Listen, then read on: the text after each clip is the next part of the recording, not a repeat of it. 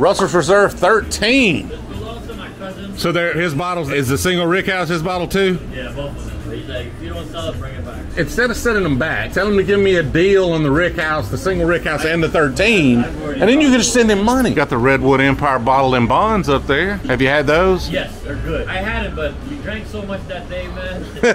I like Redwood. I just haven't had the bottled in bond stuff from them yet. Have you had the old-fashioned mix, Handy and Schiller? I have not, no. Would you like to taste it? Sure, if you've got it, I'll give it a try. And it's made with Pritchard's New Orleans bitters. That's actually pretty good for a pre-made old-fashioned. I wouldn't mind grabbing that Redwood Empire bottled in bond, the red label up there. Buffalo Trace cigars.